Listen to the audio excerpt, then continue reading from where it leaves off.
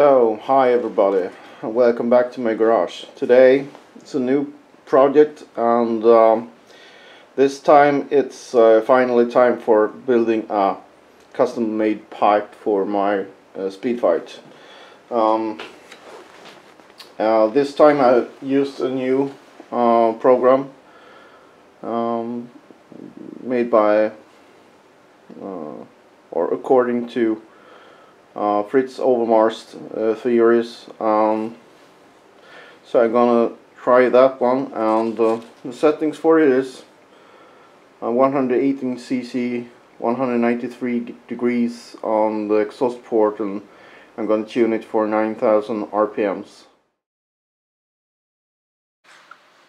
So first of all, I fill in the bore. It's 55 millimeters, and the stroke is 49.7.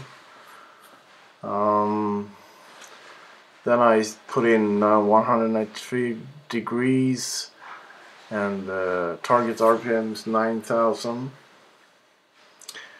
Target horsepower is 22, and length from cylinder is about 100 millimeters because I use a pipe bend in the beginning. So I put in 100 millimeters. It's an air-cooled setting, yeah, and then I want a 3-stage one. So, and here we have it. This is the pipe, all the cones and all the measures. I use cone layout as it's recommended here, and I use that. It's a very good program. It's just printing out the cones on paper, and you can place them on sheet metal and cut them out by hand. So, well, yeah, on to the work. So this is the result. This is the parts I'm gonna cut out. I'm gonna manually bend them into cones and yeah, weld it together and so on. And lucky for you, you're going to be able to watch everything. So if you want to build your own pipe, you can just watch me doing it. It's quite simple, and of course there's a lot of things to a pipe, but this is the basic things. So hopefully you will enjoy this. Yeah, so to start with, for me I have some plate here. It's 1.2 millimeters thick, and usually when I start to cut out cones or sheet metal pieces that's going to be cones. So, starting up with a clean plate, and I place this cone out.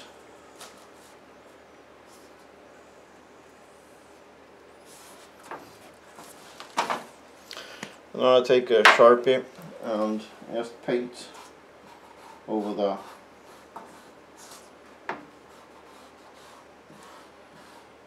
edge here.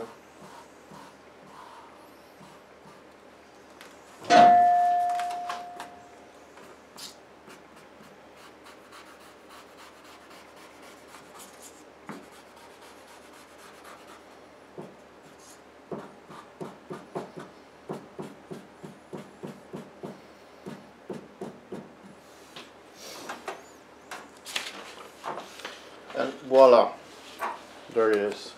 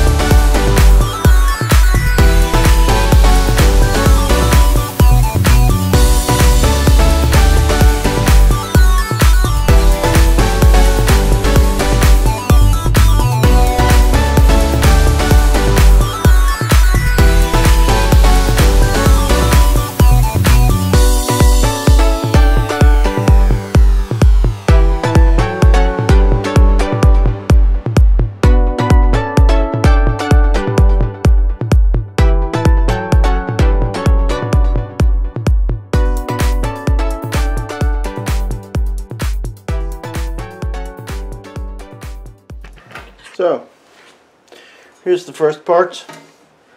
I'm not going to show everyone because it's quite boring to watch it, but this is the way to do it. This little piece here, I have to do it by a small hand scissor, but this is how you cut out the cones. Just mark them when you have printed them out on paper and just cut them out. I found this the most the best way to do it, because if you use an angle grinder, it's a lot harder to get smooth lines. So this is easier to start bending and easier to cut it out when you do it like this. It's very easy actually. So yeah. So now I'm going to cut out all of the cones, at least most of them, and then I will show how to bend them and make them into cones.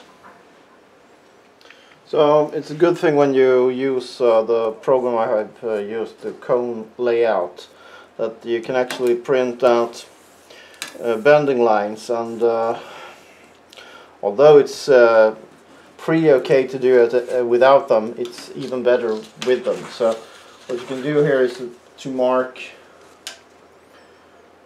the every little line here, in order to make it a bit easier to aim for where you have to bend it, because when you bend it, you start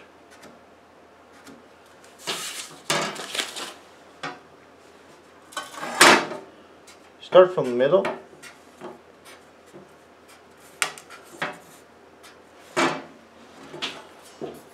with the middle line like this. You bend a little bit and then you move, you bend, you move like this, and you have to make sure that you're in center with everyone, otherwise the cone will be warped.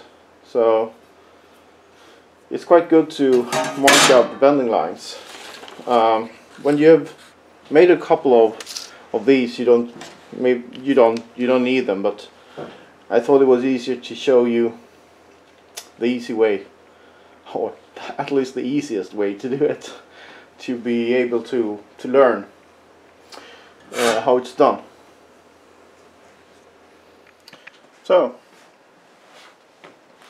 I have put a pipe in my vise, and I'm going to use this to bend the sheet metal around, and I'm going to show the absolutely most the hardest one to bend, because it's not that easy up here in this area here, where the diameter is about, I think it was 15 or something like that, and I take a little bit of risk to make myself a fool, but this is the hardest part. The rest of the cones are very easy, so it's better to show this one to put some fear in you, not to try this at home. I'm just kidding. Anyway, you start with the first line and the center line up here, and then you bend a little like this, and then take the next one and you bend a little, take the next one, bend a little, and the next one, and try to bend a little, but it's not so easy. But then you continue doing this all around like this.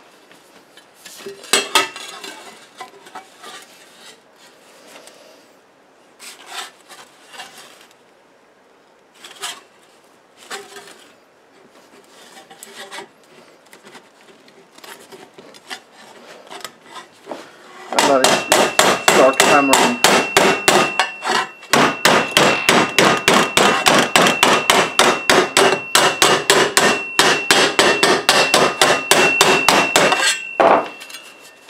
it's better to use a soft rubber hammer.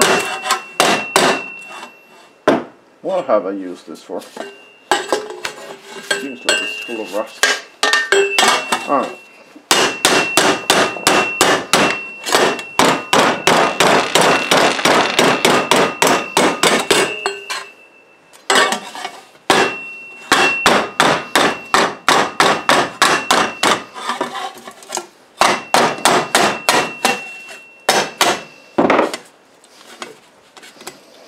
Just bend between the lines, like so.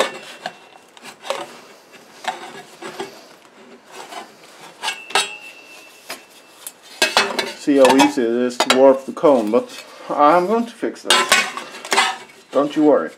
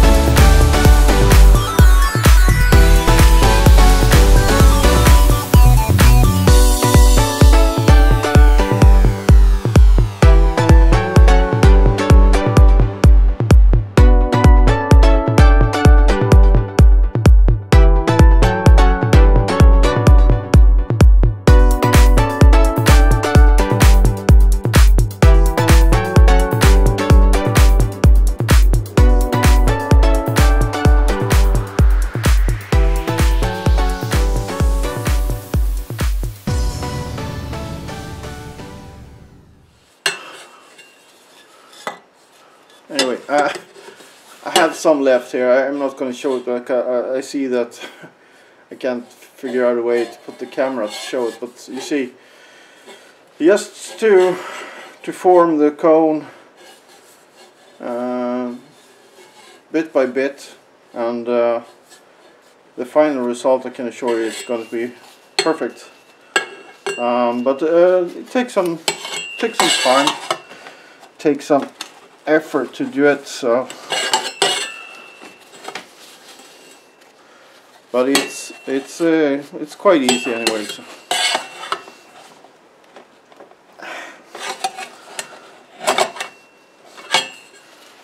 You see, when I put these together now, they form almost a perfect cone, and it's just to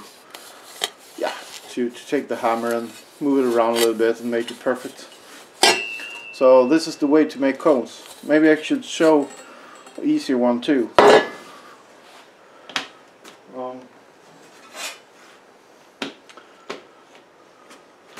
So let's grab this one and do the same. Start in the middle, bend over,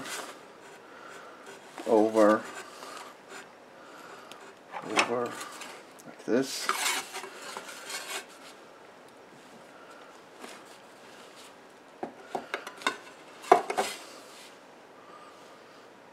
A little bit. Usually I bend a little bit between the line. You can like move it like this. But you have to move the bottom end a little bit faster than the top one.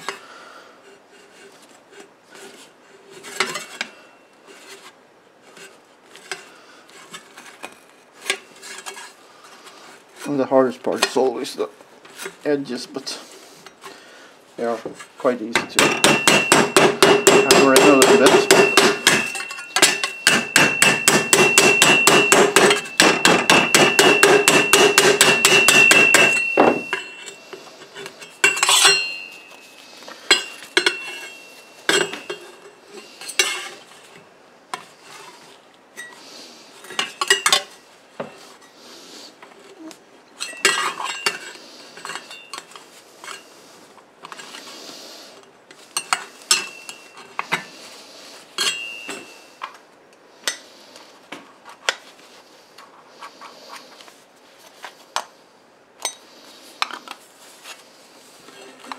And you see,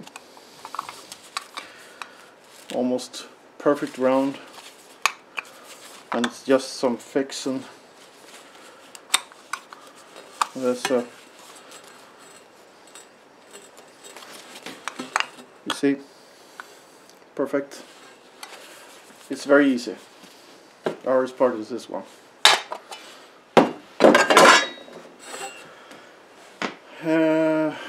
I'm going to make the rest of the cones, so you don't have to watch my my